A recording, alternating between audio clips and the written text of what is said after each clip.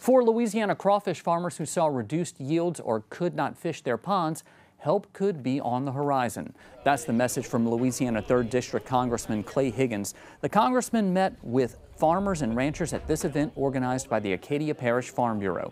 Higgins says his staff is working with USDA and U.S. Secretary of Agriculture Tom Vilsack to provide aid to crawfish farmers through the Emergency Assistance for Livestock, Honeybees, and Farm-Raised Fish program. And those rules will be published on the USDA website sometime, I think, in the next month, so that crawfish farmers can start applying for that relief money.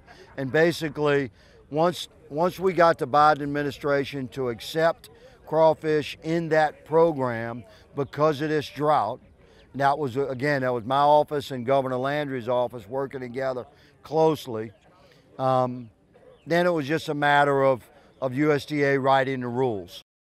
There are already emergency loans available to those in the crawfish industry through the Small Business Administration. In fact, the SBA set up 2 recovery centers to help people apply for those loans. Congressman Higgins and Troy Carter worked with Governor Jeff Landry to help bring about that assistance.